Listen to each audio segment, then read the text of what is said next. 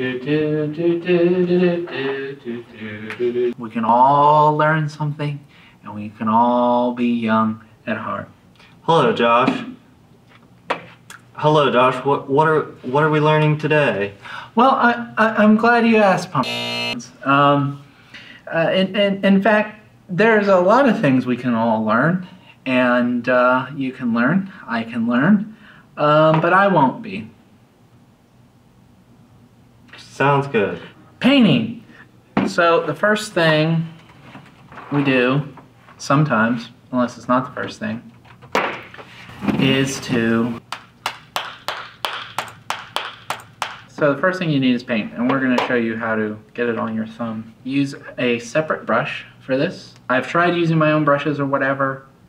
You don't want to do that. Basically, you really don't want to get paint up into the stem. Right. Because if you get paint up into the stem, it'll harden and it can splay your brush. So you want your tip small and tight so you can tip, tip, tip. So you want to load moisture up in here to keep your tip hydrated, but you really don't want paint past like the first. You really just want it on the first like 50% of it. So this is your mixing brush. Yeah, this is my mixing brush. So sometimes you use water. Sometimes I use thinner. The best consistency would be like sort of melted ice cream. Do not leave your brushes in the water like this. I don't care about this brush because they're so, yeah, it deserves to be dunked like that because they're so, yeah. So find a model that deserves a fancy color like this. But this looks like a saucy lass. She looks like a real, you know what, actually dark. It really contrasts quite well. Well, I missed a step there. How did you get the paint on your brush? And that's kind of the long and short of painting.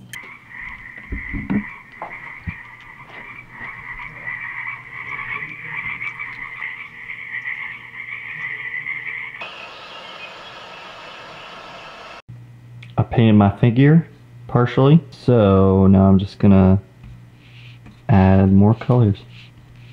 So you've painted your base coat.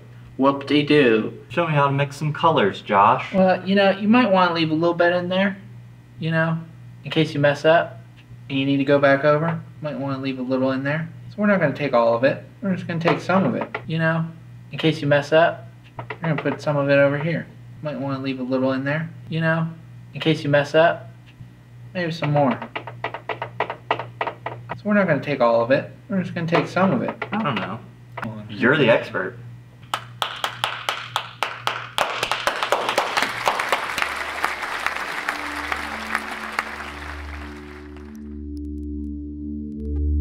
You know, in case you mess up.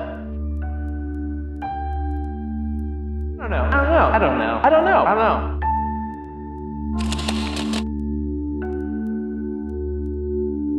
That's the smartest thing you ever said in your life. Give me a kiss. Another one.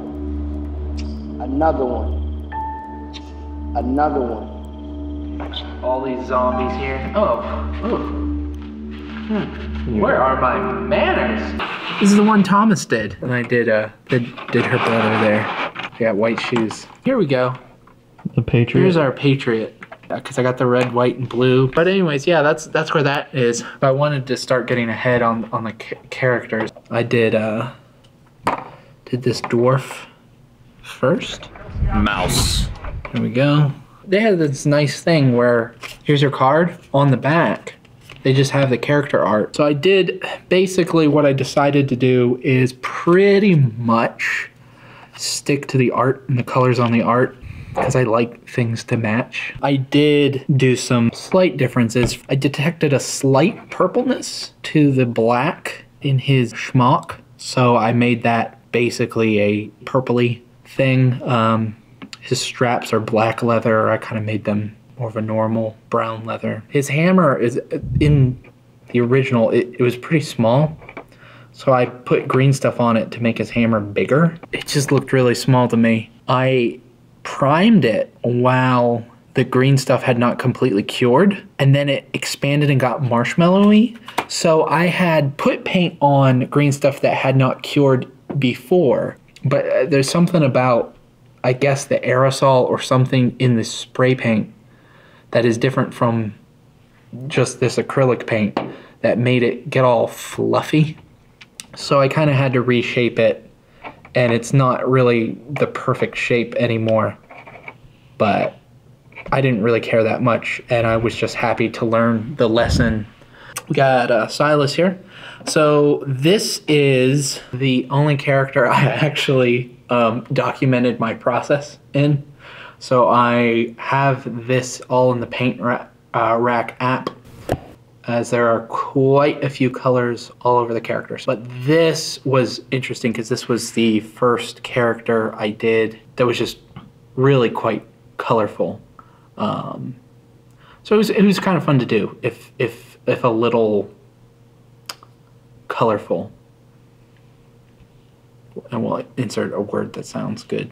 Something I should say that I really kind of enjoyed about this was, you can see, and let me maybe bring some of the Imperial Assaults, like contrast and having high contrast. Like, I'm not really like a big like high contrast guy. So this level of contrast looked just fine to me painting them. Didn't mind it.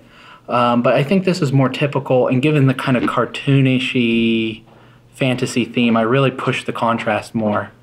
We can contrast the contrast. I tried to do a little thing with the sword because I added some blue on this sword to make it look elvishy and magical, and I like that. I was trying to kind of give it like, oh, like it's superheated by magic. I guess if I wanted to do that effect, I should have literally like sculpted flames out of green stuff and painted it. But Anne was interesting. I detected a purple black, so I really used a dark gray and used a purple shade and then just shaded it up to a lighter gray. And I was just kind of really happy with the effect that habit has. This lady's face though was crazy the way it was sculpted. It was really, I really tried to get that effect. So it took me a while because, I don't know, compared to the Imperial Assault miniatures, which is the only other miniatures I've painted this far, the eyes are a lot smaller. For these, it's literally just the iris color. And then Nellie here, I have her base coated, washed, and I have started the layering. So I've just layered the skirt and the hair. She does have freckles in the art. That will be interesting. No one ever won an award for not painting freckles. While working on these miniatures, I watched Terminator Genesis. It's a really bad film. It's just a really bad film.